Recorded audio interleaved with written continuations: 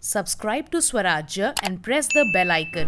China's Chang'e 5 lunar lander has found the first ever on-site evidence of water on the surface of the moon.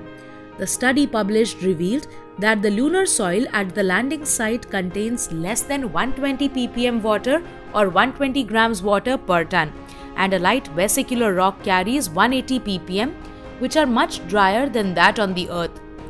The presence of water had been confirmed by remote observation, but the lander has now detected signs of water in rocks and soil. It was the solar wind that contributed to the most humidity of lunar soil, as it brought hydrogen that makes up the water, researchers said. The additional 60 ppm water in the rock may originate from the lunar interior, according to the researchers.